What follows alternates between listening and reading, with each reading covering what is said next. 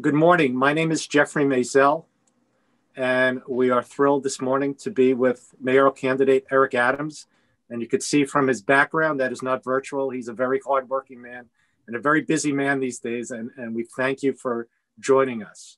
I'm a co-op attorney and a legal advisor to the President's Co-op Condo Council, an advocacy organization whose members represent over 100,000 residents in New York City. It has been estimated that over 1 million New Yorkers live in a co-op and condo. We have a few questions for you that are of interest to these folks.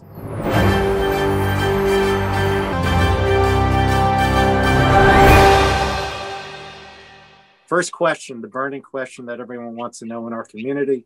Have you ever lived in a co-op? Have you ever served on a board of directors? Yes, I have been on the co-op board, and I have lived in a co-op, and actually the foundation of who I am today, believe it or not, is because of a co-op. I was able to save enough money. I was able to really invest. It helped me so much. My first co-op on Prospect Place. I remember the address, 425 Prospect Place. Oh, I used to represent them. I know the building. I know exactly where that is. Small world. And what's interesting is that that building became an anchor for the revitalization of that entire area. It was hardworking, middle class, Brooklynites and New Yorkers, and it dealt with block association meetings, and so it really became an anchor. Our co-ops are the anchors, and condos are the anchors of the city. I agree with you on that. Next question. As mayor, you will inherit a city that is on the leading edge of climate mobilization. But as we all know, it's an expensive proposition. Co-op and condos are specifically included in the Climate Mobilization Act, while other forms of housing, including rental and NYCHA housing, is not included. And co-op and condos need help to meet these ambitious carbon neutrality goals. What ideas do you have with respect to this end?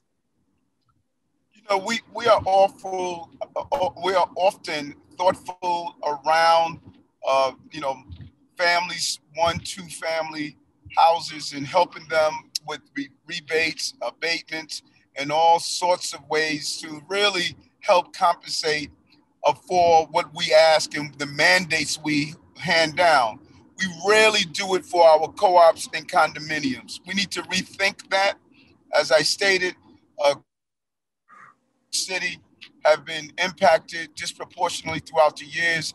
There should be funds set aside to help with some of these mandates that are being handed down with our co-ops and condominiums. I am open to doing that, coming up with clear ways.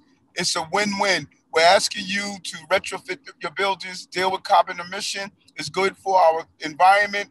Then we should assist in the process of doing so we don't have an overburden of unfunded mandate. Okay. And as I'm sure you're aware, for decades, co-ops and condos have asked for the same treatment, tax treatment as other homeowners. New York City has the tax commission that is reviewing and has come up with suggestions. How will you as mayor address the issue of property tax reform? Listen, in this space, I am not the choir. I helped write the song. I met with Martha Starks during the time she was going to put in this call to reform our unfair tax laws. I was going to do an amicus court brief, but because I was elected, I was not allowed to do so because my home in Bedford-Stuyvesant is impacted by these unfair tax laws. I'm happy the lawsuit was put in place with Judge Lippman and Martha Starks, the former finance chair. What I am looking forward to do, I was hoping that they would hand down a mandate to the city, but they didn't. This is going to fall in the lap of the next mayor.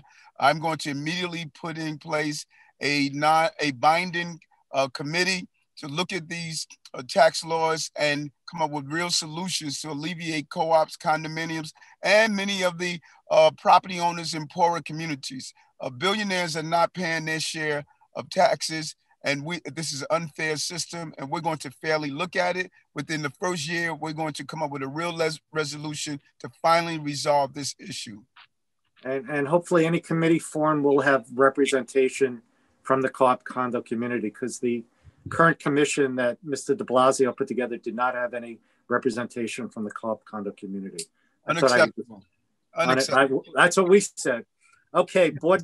Again, we're speaking about unfunded mandates in addition to the Climate Mobilization Act. A large part of co-op and condo budgets go to building facade maintenance, elevator control upgrades, fire safety, energy benchmarking, signage, etc. These are costly and competing requirements that have a significant impact on the cost of maintaining buildings. What will you do as mayor to help meet these multiple requirements, and which mandates are particularly important to you and would you pursue? Well, you have to always look at safety. Safety is crucial. You want a safe building, and I believe you're seeing a lot of these mandates because many people who are handing them down never really sat on the co-op board, never really saw the balance of making sure maintenance or common costs held down so that you can keep the lights on. But I know it too well. As I stated, this is how I started out the foundation of my living arrangements. And so I'm going to continue as the mayor of the city. We're going to use real funds and say, as we hand down these mandates, how do we also help really supplement the cost to carrying out these mandates? You know, these repairs are sometimes insurmountable for the co-ops and the condos throughout the city. We're not doing our share as a city to help those who have stabilized this entire city of New York. And so the goal is to look at everything from elevator repairs, mandates around how you're repairing, retrofitting, all of these areas, I believe, is crucial that we play a role of using grants and funding coming from the city and leveraging the state to assist us in taking up part of the cost that we are handing down to the co-ops and condominiums in the city. Okay, last question. It's a little open-ended, so feel free to embellish. Anything you would like to say to the 1 million co-op condo residents in the city of New York, and hopefully many thousands of them will be watching this video at some point in time? Yes, the prerequisite to prosperity is public safety and justice. I am clear on that. For 22 years, I wore a bulletproof vest and stood on the street corners protecting children and families. And I'm watching the city that I loved, and I turned around as a law enforcement officer. I'm watching that city slowly lose the quality of life that we have fought so hard to gain. And when you go to sell your co-op or condominium, there are two questions people ask for the most part. How good are the schools? How safe is the area?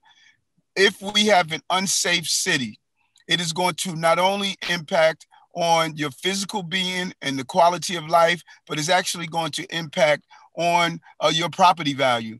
I'm going to make sure our city does not go backwards. I'm going to make sure that you don't see the